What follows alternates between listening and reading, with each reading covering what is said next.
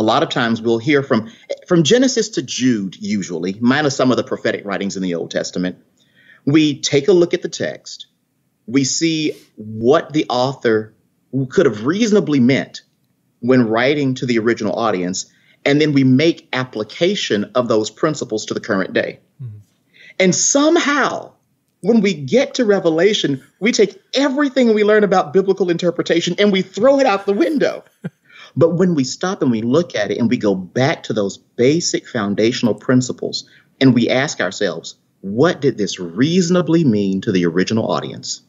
And how do we apply it? Revelation makes a lot more sense. He's dealing with issues in his time, and he's prophetically speaking both to his audience, I would say, and to later readers. Now, the question then becomes, what is prophecy?